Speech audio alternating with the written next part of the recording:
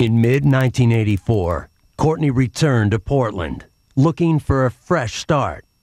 It wasn't long before she heard about a new girl in town, a girl in a band. I met Courtney at the Satiricon Club in Portland, Oregon, and I liked her. She was really vivacious.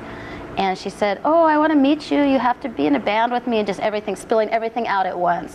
Courtney's musical chops didn't match her desire for rock stardom. She did not play an instrument at the time. I mean, she kind of did, if you count like playing keyboards, like ding, ding, ding, playing. She tried to strum. I mean, she could hear it in her head, but she couldn't play it. So she'd hum it to me and I'd transpose it. Courtney and Kat decided that Portland was too tired for their rock and roll dreams. At one point, she just goes, "We have to go to San Francisco. I know there's going to be," like she had this feeling, a big music explosion. It's either going to be in San Francisco or Seattle. They picked San Francisco. In June 1985, Courtney and Kat loaded up a U-Haul and headed south. Me and Courtney lived in this house that I found in the paper. It was on Fillmore and Oak. It's just a really big flat, empty, like you could roller skate in there. And like we'd dumpster dive and put semi-dead flowers in our apartment, and it was really fun, magical time. Courtney knew a girl in LA named Jennifer Finch.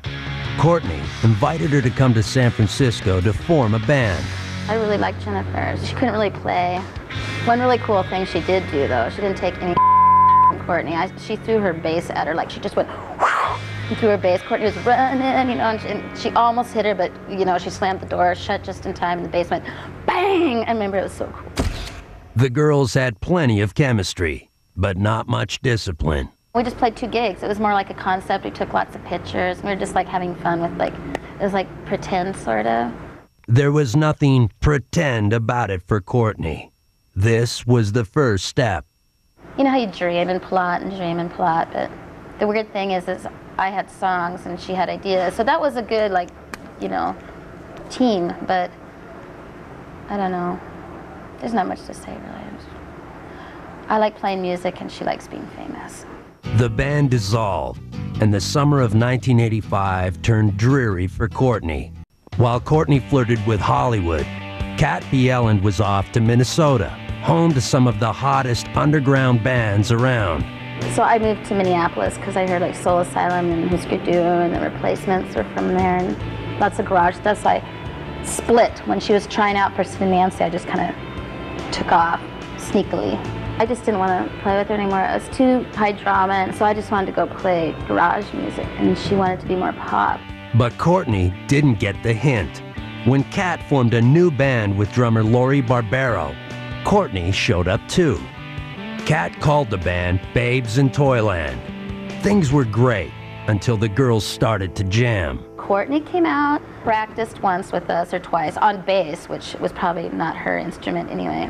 And then she stayed a little bit longer, and a bunch of crap happened, and she split back to LA, I guess. So when Kat Bjelland called in the summer of 1987 with an offer to rejoin Babes in Toyland, Courtney hopped on a plane for Minneapolis. See, I don't remember this, but I probably did say, "Why don't you come out to Minneapolis and play and see how it goes?" And I enjoyed her company there, but she has this weird tendency to take over, A bunch of alpha bitches in one room is not a fun thing. Courtney and Kat split again. Resourceful as ever, Courtney created a plan to make money promoting rock concerts. She was really quite good at hustling and getting people excited about things and promoting.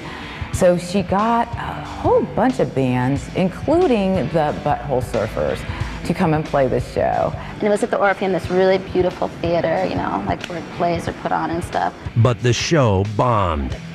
And she ran out of town, back to LA, totally depressed. I remember Courtney leaving on the plane really fast. She ended up back in LA where she heard about a profitable dancing gig up in Alaska. So she went up to Alaska, absolutely hated it. And the only thing nice she had to say about it was she could see the Northern Lights.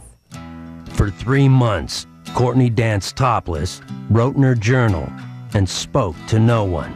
In the endless night of the Alaskan winter, Courtney had an epiphany. She would return to the scene and become a rock star.